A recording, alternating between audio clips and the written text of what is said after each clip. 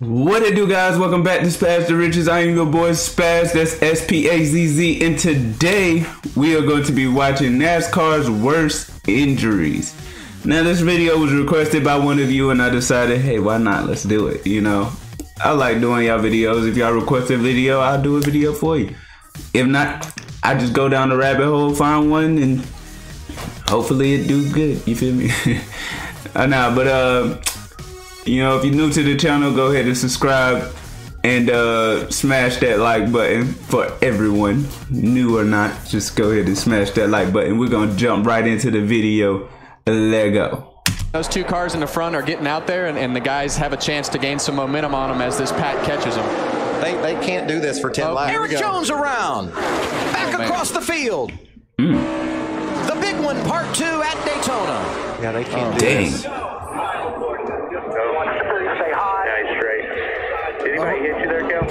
A horrific crash for Kyle Busch, who slid through the infield grass and went head on into the inside wall.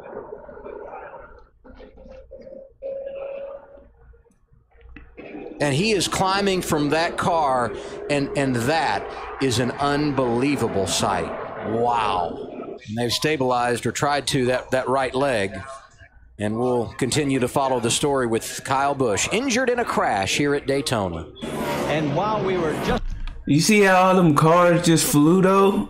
One wreck and all the cars go. Coming back, there was an incident on pit lane. We'll update you as soon as we get more information. It involved the 77 of Ron Hornaday. Let's go back and take a look. The 25 of Richard Johns was coming in. Here is the 77, and here's 25, and watch what happens. Oh, the tire carrier on the right. Oh, shit. He hit the tire man.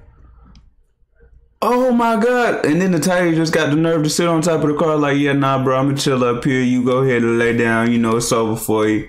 Go ahead and ice that. I'm just going to stay right here. Damn. Front. You know what? That pit road is dangerous. These guys have to be very, very careful. Hopefully, you didn't break a leg or something. Well, thank goodness they make them wear the helmets. And you can see... These guys are athletes. Absolutely. It looks like he's up and he's walking. We'll get an update from pit lane as soon as we can. And now the latest on injured Cup driver Jerry Nadeau, the 32-year-old who had to be cut out of his MBV Motorsports Pontiac Friday at Richmond after a hard practice wreck in the first and second corners. Nadeau remains tonight in critical but stable condition in the intensive care unit at Virginia Commonwealth Medical Center in Richmond. He has head, lung, and rib injuries. Now, the Hartford Courant is reporting tonight that a source close to Nadeau says the kinetic head, lung, and rib injuries. See, remember on my last video, I said I stick to, you know, football and basketball and stuff, you know, whichever safer. This is why. I mean, you can get a head injury in basketball if you fall wrong, you know, stuff like that. But it's this right here is just like, bring on the pain. A native suffered a skull fracture in the wreck and is in a medically induced coma to facilitate treatment. Team General Manager Jay Fry told us yesterday that Nadeau was responding to visitors, although he is not speaking. The wreck is... Skull fracture? Oh my God, no. We say happened during Cup practice Friday afternoon at Richmond. Nadeau apparently went into turn 1 a little too high, maybe trying to find a different line. No rubber down there. The rear end of the car slipped up. He went around and side-slapped the concrete. Driver's side 2. A team member telling Speed News Nadeau spoke briefly to his crew on the radio after impact before falling unconscious. The 38 car, Elliott Sadler, right side tire changes are going on the jack, and he's down the lane. Oh, he hits the 43. Our crewman's down. Michael Waltrip is on pit road. It's a 4-tire change. He said he had no idea what happened out there. They took 4 because they're 4 laps short. He's going to have to come back and top off. Back to you, Matt. Watch the 43 cars trying to come into his pit, and Elliott's trying to leave. He just hooks the left rear.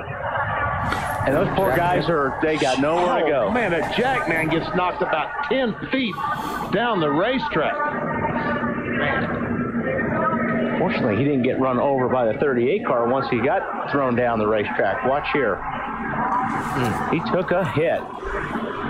Well, he's getting a nice push from him. Oh, trouble. Harvick's around. Oh, got spun on the backside by the 43. How many is it going to collect? Hold the brake. Oh, what a vicious crash. Shit. Eric McClure.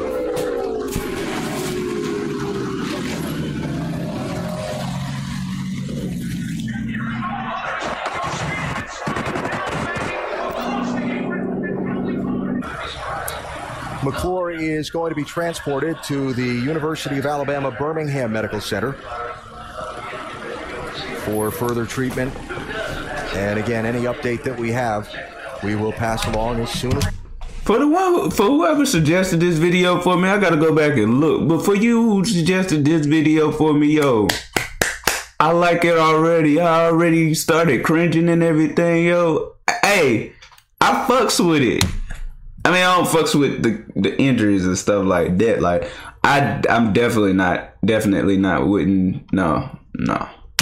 Possible.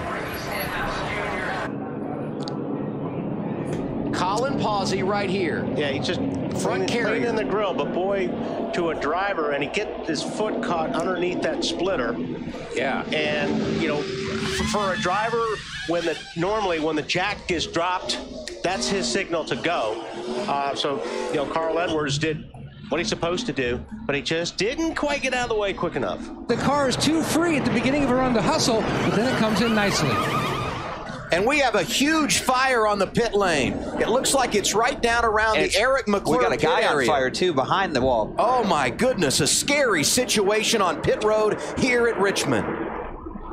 Safety workers were quickly there to extinguish the fire. Anthony O'Brien, the rear tire changer, doing his job, and watch what happens.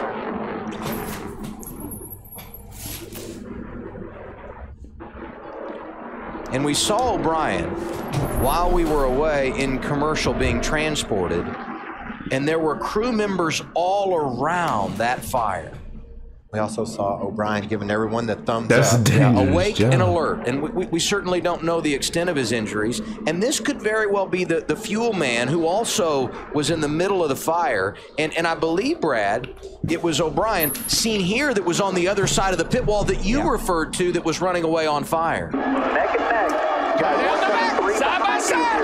Kyle Busch closing in. Watch out for the third place car, Kyle Busch. He's looking. Hamlin edges ahead. They touch. They touch. Hamlin got on the wall.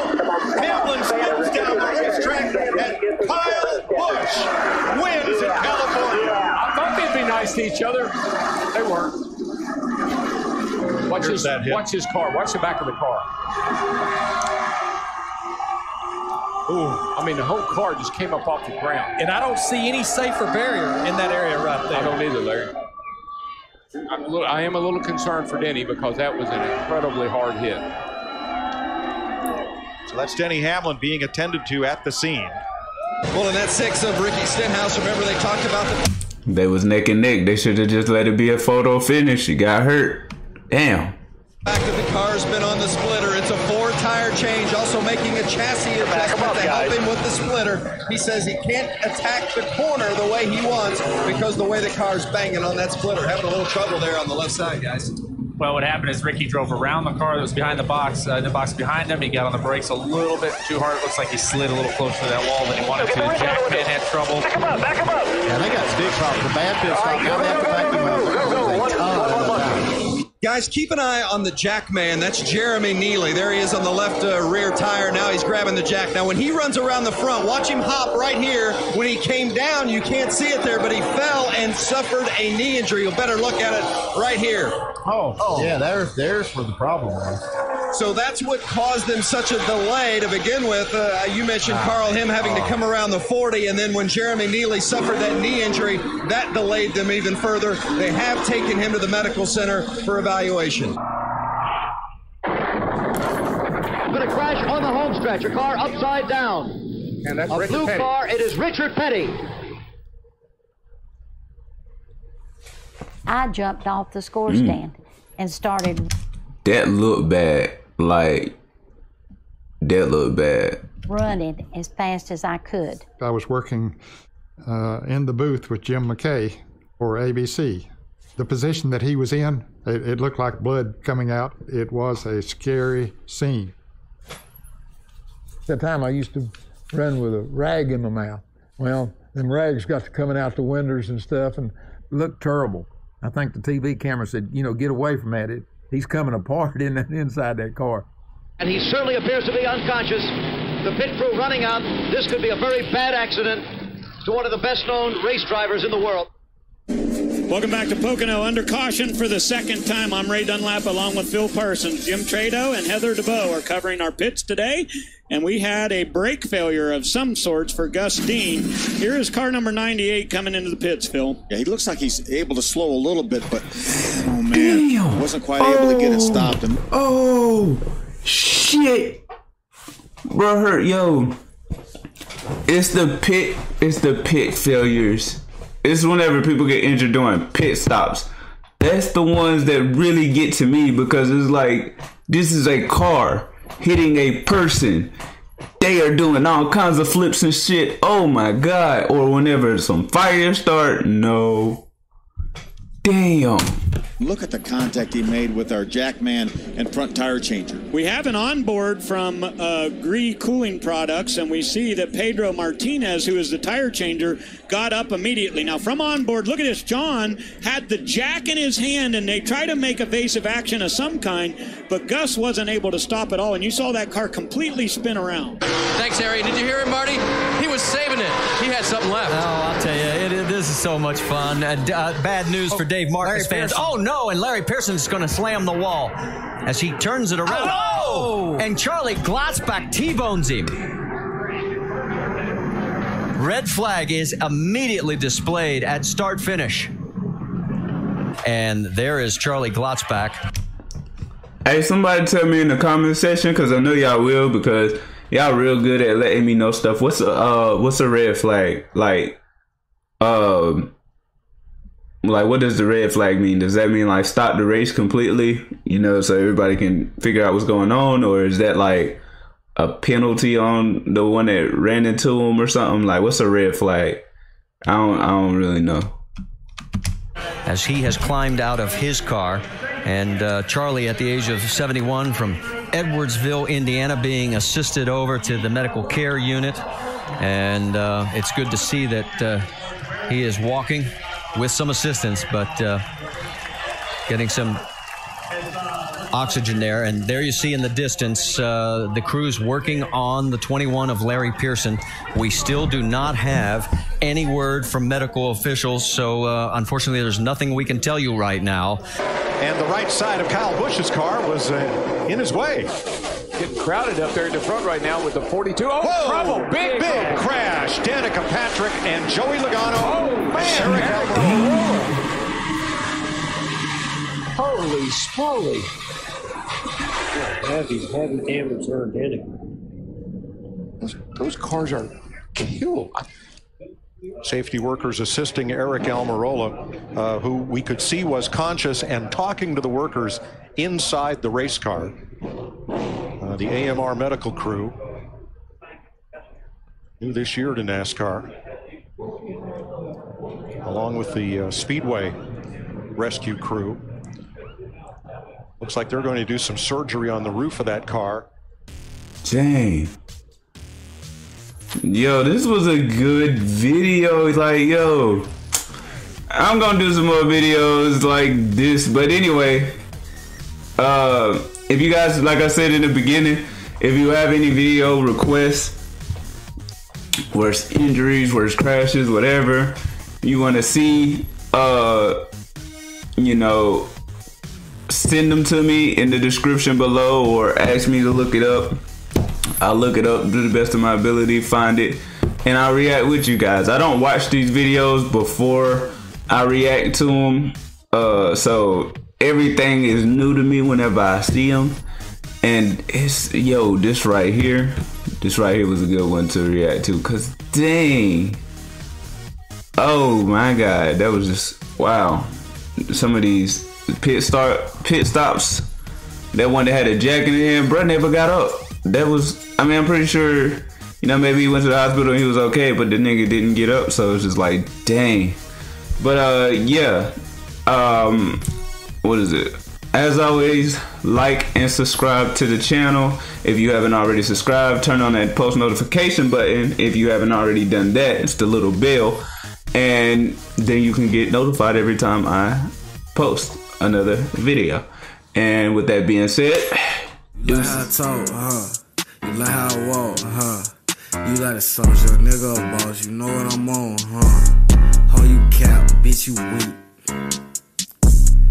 Bitch, you lame on that lame old shit. For your 7 killed, I'll take the gun off your hip. Dish you that shit like a feel. Don't do young hoes.